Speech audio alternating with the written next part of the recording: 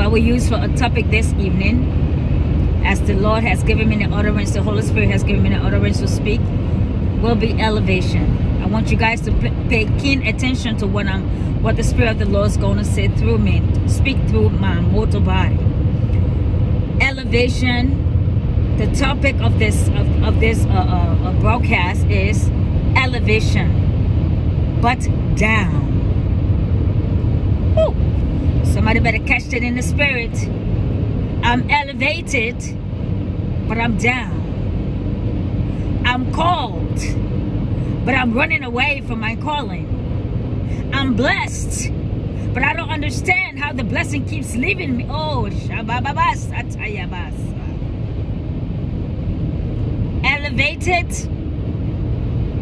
but down, because of disobedience.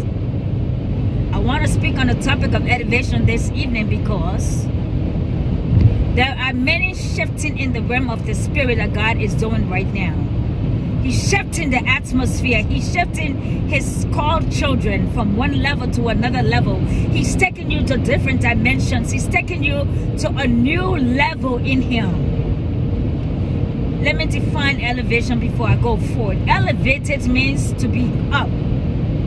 You're going up.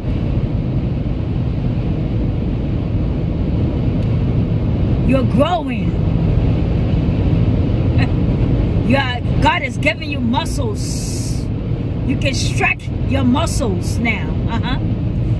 Elevated man, you are coming from one place of being, example like Mephibosheth in Lodebar, and now you are going to sit at the king's table, but it can be very dangerous. I want you to hear me now. Hear me in the spirit. Elevated, but down.